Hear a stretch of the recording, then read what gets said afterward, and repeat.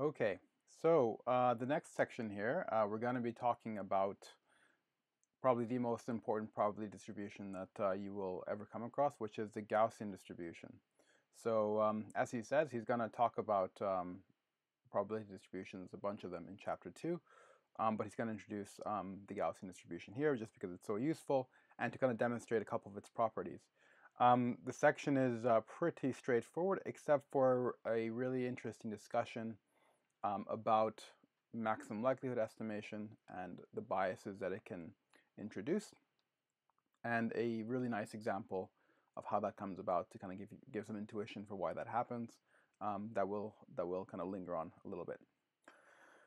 Okay, so yeah, so here it is. So here is the normal distribution. So it's giving a probability to a data point x, and the distribution is parameterized by two parameters, mu and sigma squared. And we're gonna see what these things are momentarily, but they specify the distribution. The mu parameter is called the mean. We'll see why it's called that in a bit. And sigma squared is called the variance. Often we'll work with the square root of the variance, which is just sigma, and that's called the standard deviation. And this comes up actually sometimes too, where in some settings, for example, later on in Kalman filters and things like that, it's sometimes easier to work with the inverse of the variance, and that for obvious reasons is called a precision. So just a little bit of terminology here. The first couple of things we're going to talk about, just check, is that this function here actually does satisfy the properties we need of a probability distribution. So first, the fact that it's greater than 0, and that's the case because this term here is all positive, and the exponential is always positive as well. So for finite inputs. So this whole thing is positive and it passes the first test. And then the second point is just to check that it normalizes to 1. So it's got the two basic properties. And so we have that it's a probability distribution. Here's kind of what it looks like. So here's standard bell curve with a mean at mu and a width of 2 sigma. So you've probably seen this a million times before. It's just a bell curve, but here it is just for completion. Okay, so now we're going to take a couple of expectations of this probability distribution to see kind of how it behaves. And there's a couple of exercises on this where you can work it out. It's pretty easy for normal distribution. The first thing is expectation of x, so is mu. So that kind of confirms why we call the mu parameter the mean. So if you take the average of a variable with respect to this probability distribution, with respect to the normal, with mu and sigma squared as the parameters, well, that expectation is going to come out to be mu. So it kind of makes sense to call mu the mean. Now, the next thing we're going to do is we're going to compute the x squared. The reason why we're going to be doing that is because we're going to be combining this with this and a couple lines down to get the variance. But again, if you compute just the expectation, you'll find that it's mu squared plus sigma squared. And so using this very useful formula for the variance that we talked about last time, we find that the variance of a random variable x that's distributed according to the normal distribution with parameters mu and sigma squared is sigma squared. So that's why we call sigma squared the variance, because just simply because of that. Now, so it says the next thing that the maximum of a distribution is the mode. And for many distributions, that maximum doesn't have to equal, it will have a complicated relationship with the mean. But for the Gaussian, the mode and the mean are the same. So that's kind of another very useful property. And you can see that here. So the mean here is lined up with the maximum value. And that's going to be useful in all sorts of settings. Okay, so then this next section is just extending the one-dimensional case we've been looking at to the n-dimensional case. And so there we replace the mean scalar value with the mean vector. And then we replace the variance, so we had a, let's go back up here. We had a 1 over sigma squared showing up, so a precision, or 1 over the variance. Well, now we replace that with the inverse of a covariance matrix. And I'm sure we'll talk about this later, but hidden in this inverse is actually, if you switch to the right coordinates, you actually get a bunch of 1 over sigma squared, it's 1 for each of the dimensions. So that's basically what this is. And in the kind of normalizing constant, you notice that the 2 pi is now being raised to the dimension, to the half. And instead of having the sigma squared under a square root or just sigma squared by itself, we now have the determinant of sigma to the power of 1/2. And this determinant is just the product of the variances along each dimension. So you can check that when you're in one dimension, this actually works properly as well. Okay, so this is going to be really, really important everywhere. So it's just really good to see this. We're probably going to be talking about it in chapter 2 as well in detail, but it's just good to come across it now. Okay, so now we come to the kind of one interesting application of these ideas connected to the idea of estimating these parameters. So kind of doing parameter estimation. So the way he introduces it is, he says, well, let's suppose we have n data points, and he packs them into this new variable x, which is to say that this isn't like a normal vector per se. So it's not one sample of the vector valued function. It's actually n different samples of a scalar value. So you get, just like if you're flipping coins, here you're not flipping coins, you have kind of real values. You get a bunch of real values, and you're interested in, and importantly, they're independently distributed. So each one, your previous samples don't determine anything about your current sample. The samples are kind of independent from this, but they're all coming from the same distribution. So that's what they all have in common. They all come from the same distribution. Yeah, and so now the idea is to use these samples that you have to try to estimate what the mean and the sigma squared are. So you're told that it's coming from a normal distribution with unknown mean and sigma squared, unknown mean and variance, and you want to estimate those parameters. So, as we said, importantly, they're independent, identically distributed. So one way to do this is the method of what's called maximum likelihood. So what you do is you compute the probability of having observed the probability of having observed those samples given mu and sigma squared. And so because the samples are independent and identically distributed, the probability of your n samples is 1, the product of the samples, the product of the probabilities of each sample. So that's where this product term comes from. That's where this product comes from. That's from the independence property.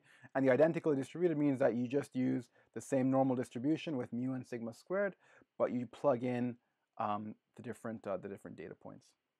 And so now we can view this thing as a likelihood function for mu and sigma squared. And so the idea is then to go and try to adjust mu and sigma squared to try to maximize this overall probability. And there's a kind of a figure here that describes that. So, and it's kind of important to understand what's happening here. So what we have is, we have on the x-axis, we have a bunch of data points. So these are our samples. And we might have, whatever, 6, 7, 10 samples. And now we've got these blue dots. What are these blue dots? Well, for every value of mu and sigma squared, we can assign to each one of these samples its corresponding probability. So our samples here always stay fixed, but as we change mu and sigma squared, this red curve, this red distribution moves around. And the overall likelihood is the product of these heights, these probabilities. So you're essentially moving this bell curve in such a way, and to find the location where the product of these probabilities are the highest. So you can imagine, like, if the bell curve was over here, then most of those data points would get very low probabilities. And same thing if it was over there. So you kind of want it to sit, sort of on top of your samples, and you do that by adjusting mu and sigma squared. So that's kind of pictorially, how we do it. Yeah, and actually it makes an interesting point here that, based on what we were talking about before in previous parts, it might make more sense to maximize the probability of the parameters given the data. That's called maximum a posteriori distribution. So you maybe have some knowledge of what mu and sigma squared are, and then you update that knowledge with your samples to get a posterior distribution, and you maximize that. But for now, we're just going to stick with this with maximum likelihood, just to see kind of how that plays out, and to highlight one of the problems that can occur with it. Okay, so how are we going to actually do that? Well, as I just mentioned, the idea is to maximize this probability over mu and sigma squared. So, and you can just kind of go ahead and multiply it out. It's almost always easier to work with the logarithm. So in many settings, we won't be working with the probabilities themselves. We'll be working with the sum of the log probabilities. And the reason why we can do that is because the logarithm is monotonically increasing. So the maximum of that function, the location of the maximum of a function will be the same as the location of the maximum of the logarithm of that function. And so it'll be much easier to work with the logarithms. And then he also mentions that another interesting point that comes up kind of numerically is that if you actually end up, wanting to maximize this, on a computer, well, if you multiply the probabilities together, you're going to get, very small numbers. Remember, the probabilities are all between 0 and 1. And so if you have, 100 of them, most of them are going to be very close to 0. You multiply them together, basically, you're going to land at 0 to numerical precision.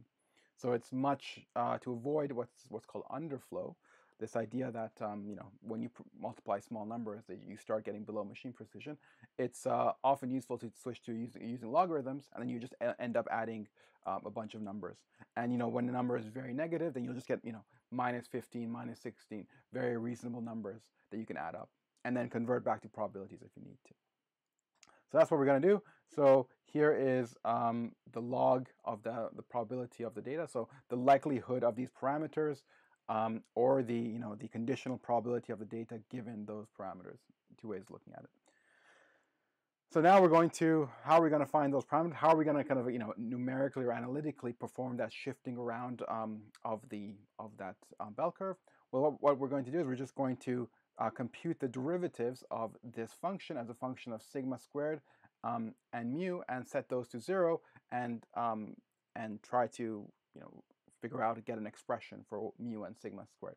And often in many settings, these those expressions will be kind of quite complicated, but for the Gaussian, in this setting, they're actually really simple and quite intuitive. So we find that our maximum likelihood estimate of the mean parameter actually ends up just being the sample mean. So it's called the sample mean because we take our samples and we compute their average. So the maximum likelihood estimate of the mean from your samples is just the sample mean. And now the maximum likelihood estimate of the variance is the sample variance. So you look at what we're doing here. So we're taking each point, and now we're subtracting from it this sample mean that we computed, and then taking the average of those and squaring it. So it's almost it's just like the same calculation you would do with a variance, except for the mean parameter that you need, you put in the mean that you've computed from your sample. Okay, and this is the maximum likelihood estimate. Now, what's interesting about this is that you can now, those are some numbers that come out, but now you can look at how good are those estimates? How close are they to the true values? Do they particularly tend to fall on one side or the other? And so there's this notion of bias, which is the difference between your estimate, the expected difference between your true parameter and your estimate. Now it turns out that for the sample mean, the expected value of the sample mean over different data sets is actually equal to the true mean. So the sample mean estimator is the estimator, which is how we go from a sample to an estimate of a parameter. That's unbiased. So if we look at subtract mu from this, we'll see that it's 0. So the difference, on average, the expected difference between our sample estimate and the true value is 0 for the sample mean. However, for the variance, our estimate of the variance, this sigma squared maximum likelihood, it's actually not quite the true sigma squared. It's not quite the true variance. It actually undershoots it a bit. You can see by n minus 1 over n. So when n is small, this undershoot can actually be quite large. As n goes, becomes larger and larger, this factor becomes smaller and smaller. But for small values of n, you undershoot it. And the question is, why does this happen? And there's actually a really interesting picture that he puts up to describe this, and it's over here. And the point is that the reason why it happens is, you remember that when you were computing the sample variance, we needed a mean value, right? So because the variance is always look at the expectation squared of your data points from a mean. So which mean did we use for our estimator? Well, we used the sample mean. And it turns out that when you do that, you actually end up thinking the distribution is a lot tighter than it is. And so here's kind of an example of what that could look like. So we've got, in each case, we've got, imagine having 3 different data sets. In each case, we've sampled 2 points, and now we compute the variance. Now the true mean is over here, and the variance is much larger, but the sample mean that we use for our samples actually ends up being over here. So the variance that we end up computing will just tend to be a little bit tighter, because you will compute the mean. You will think that the mean of your data is the mean of your data points. So for example, for these 2 data points, you will think the mean is over here, and you're like, oh, look, the data is pretty tight around those points. Similarly over here, it just happens that the sample mean is equal to the true mean, but it will almost never be the case. And over here, you'll see that again the sample mean is now farther out. So the fact that you use a sample mean is kind of giving you a slightly tighter estimate of the variance than the truth, and that's why you get this factor of n-1 over n showing up. So it's because you're using the sample mean up here instead of the true mean, which you don't know. So based on this, then you can say, well, if this is the actual this is the biased estimate I have of the variance, well, I can come up with an unbiased estimate by taking this this maximum likelihood estimate and just multiplying it by n over n-1. So you just essentially scale that estimate by kind of the inverse of that biasing factor, and it just ends up being very similar computation to what you had before, but instead of dividing by n, you now divide by n-1. So the -1 is kind of accounting for the bias that you're incurring by using the sample mean.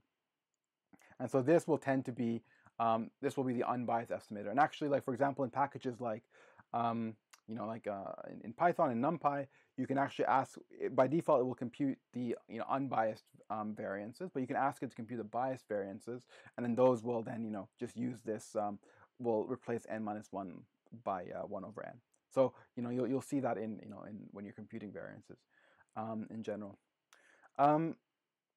Were there anything else that we?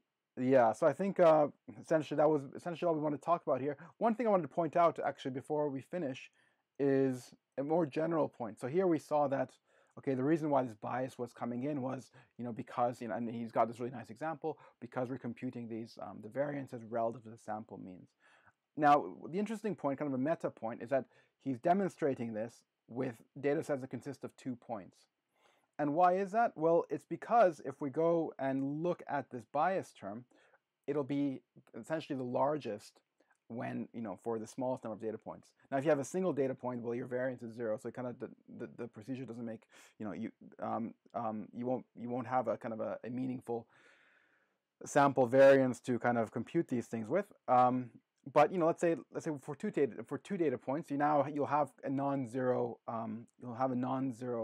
estimate of the variance, and your bias will be the largest there. So the bias in that case will be, the expected variance you compute will be about half of the true variance.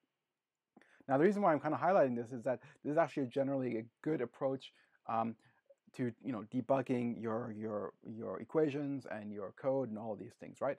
So imagine that the situation wasn't so simple. Maybe you had some other kind of bias or some other deviation showing up.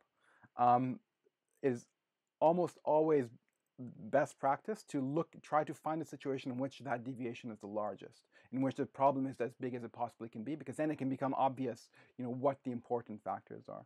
So, if we looked at this picture with 100 data points, well, the variance here would look a lot like the variance there. So it wouldn't seem like we wouldn't be able to distinguish the 2 cases very well. So what you always want to do, it's kind of common sense, but I think it bears repeating that, if you have some bug in your code, bug in your equations, bug in your analysis, try to make that bug as big as possible. Try to find a situation where that error is as large as possible. And when you do that, then often, the problem will kind of reveal itself. So here we would find that, in this case, wow, our variance is like half of the true variance. So what's going on? Now the problem would become very obvious, and then we can go on and kind of try to solve it. So just kind of a general point to keep in mind about that, and to kind of just take forward with you. So I think that's about it. And yeah, so after the next section, we're going to come back to the curve fitting example that he talked about earlier in the section. Great. So yeah, thanks for that, and see you next time.